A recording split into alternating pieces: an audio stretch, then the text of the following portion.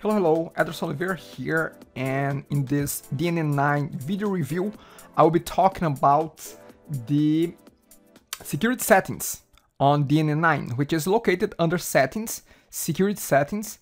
Now, differently from what I have done with on previous videos, which I open DNN8 and I open DNN9 and I go and show the differences, here security settings, because it's so much different. Things have been reorganized in a complete different way that it will be hard to make comparison like that. But here's what I'm gonna do. I'm gonna go through the different options and map that out, at least verbally, on where they used to be on DNN8. So when we go to security settings here, as usual, you can see the slick and fast interface of security settings as well.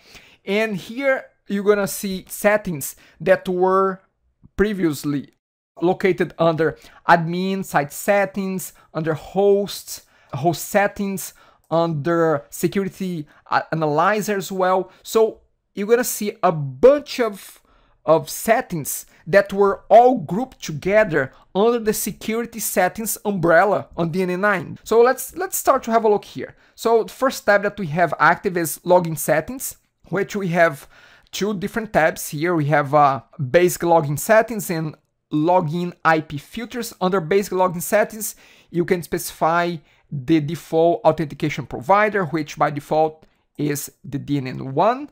You're gonna say who is the primary administrator of the website. You're gonna be able to select where you want to redirect after login, after logout, and then a whole bunch of toggles here. Require valid profile to log in, use CAPTCHA to associate logins, to retrieve password, to change password, hide login control, a bunch of options here. If you change anything, any one of those options, you can save or you can cancel. As I said before, this is all spread across DNN8 on various different places.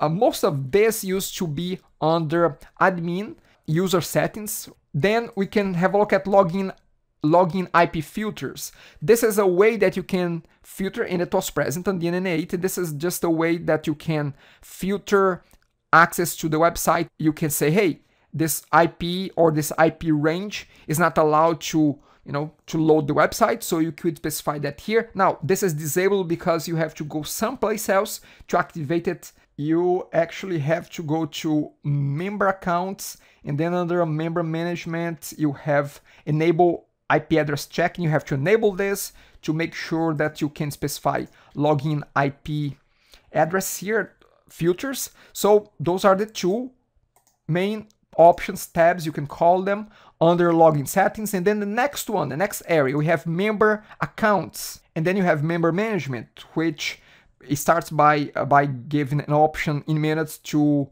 see how long will a reset link last. If the administrator sends that out, how long it will last as well. So different settings here.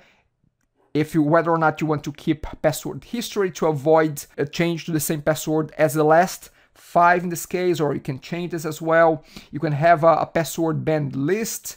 You can enable password strength checking, enable IP checking, which is what I just mentioned before. Password expiring days. If it's 0, it means that it does not expire. And if it does expire, then you can specify how many days in advance you want people to be reminded that the expiry has been reached. I don't think that those options were there in DNN8. I might be wrong here, but that's member management. And then we have registration settings as well. They used to be under admin site settings. You can say what type of registration, non-private, public, verified, the registration form if it's standard with the standard questions or a custom format. Those options existed as well on DNN8. The format of the display name. I'm just going to select the standard here. And then name validation, you can specify some validation rules, email address validation. Again, I'm not gonna go through each one of those options. I'm just gonna browse through quickly on them, use profanity filter, all the usual options that we used to have under the admin site settings. So what else we have here? CAPTCHA, password format. A lot of settings here are read-only, which means that you can only change them directly on the web.config file, so they're not editable. One thing that I'm missing here, and either it will be placed later on in the future or it will be placed somewhere else, but I don't see here yet where can I add more registration questions. Security Analyzer. This used to be a standalone module which was incorporated later in DNN itself, and it used to have its own page. Now it's incorporated here on DNN 9 under Security Settings. You have Audit Checks, which does a checklist on the website and on the health of the website. Then you have Scanner Check, which allows you to search inside files on the website and through the database as well. So that's a very, very good search. You can see the recent modified files. If you click, you can see the recently modified settings as well. All of those were present on DNN 8.2, and you can also see the super user activity. So a good way to see if the super user activity matches your own activity if you are a super user. The next one, security bulletins. This is just a way that you see reports of which fixes have been done from a security perspective on DNN 9. Now, under more, you're gonna see some options here that used to be under host settings on DNN 8 and DNN 7. You can see the SSL settings, if you enable, if you enforce, what is the SSL URL in case you are potentially using a shared SSL certificate. I have not seen this option before, called SSL offload header value.